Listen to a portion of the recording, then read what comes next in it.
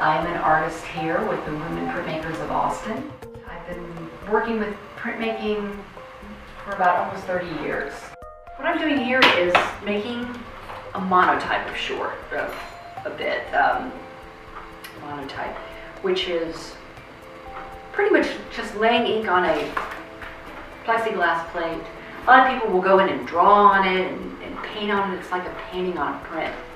I'm just going to give a flat color and do something with it, manipulate it when I get over to the press. The great thing about printmaking is that there's a surprise element.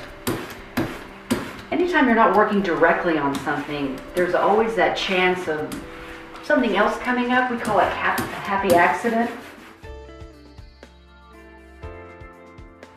A lot of what's great about printmaking is the layering. What happens when you lay one printed color down on another. Lately I've gotten into just putting natural elements in my prints as a way of creating pattern. I'm very interested in wallpaper, its uses, why we use it. I mean, when you think about covering a wall with wallpaper, you think, what image can somebody look at over and over again? It's an interesting concept to me.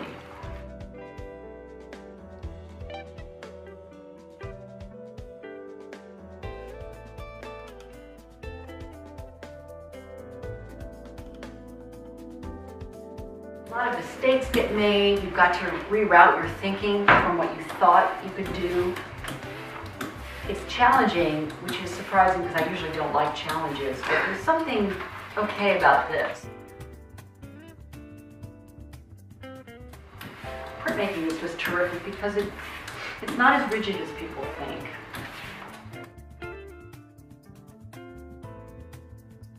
This is an etching plate that I've etched for the figure of two men wrestling.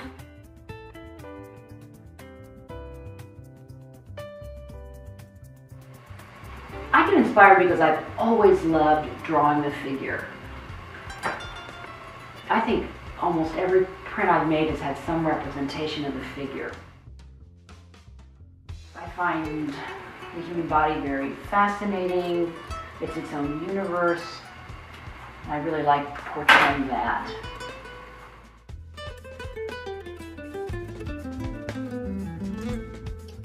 On and off, more on than off.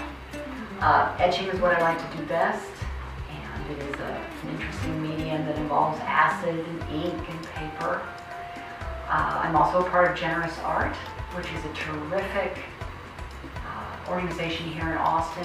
So it's a terrific group and a way for people to get art for a very good price and to contribute.